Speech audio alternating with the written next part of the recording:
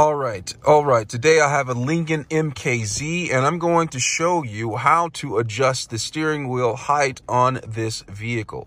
But before we get started, could you give me a thumbs up and also subscribe to my channel for more great content that I think is great? You may not think it's great, but I think it's great. And if you don't think it's great, you don't have to give me a thumbs up. But anyway, we're in the Lincoln MKZ, and I'm going to show you how to adjust the steering wheel. So I'm behind the steering wheel, as you can see. That's pretty obvious. I'm going to look down to the right-hand side, and on the side of the steering wheel, there is this little joy pad, I want to call it, joy pad right here, where it is used to adjust the steering wheel. As you can see, my vehicle is currently in park.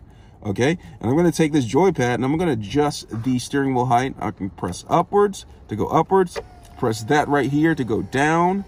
All right, press left or forward to go bring the steering wheel in. Let me show you. I'm going to come up here and I'm just moving it around like this. I'm bringing it towards me.